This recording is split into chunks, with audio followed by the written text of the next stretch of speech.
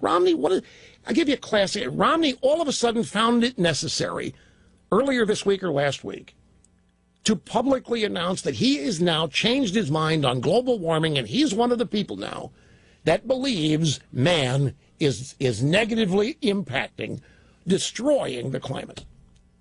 Why would you do that? Who in the hell are you trying to get votes from by doing that?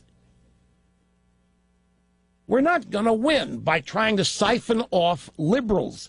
You know where that thinking comes from? It comes from the idea that we are second class. It comes from a defensive posture that the minority in this country actually is the majority. These people must think that the left and the Democrat Party are the majority of everything, and we're going to have to get some of those people if we're going to win. And the only way to get some of those people is to say a couple things that they agree with. We just can't be totally different. We don't have a prayer.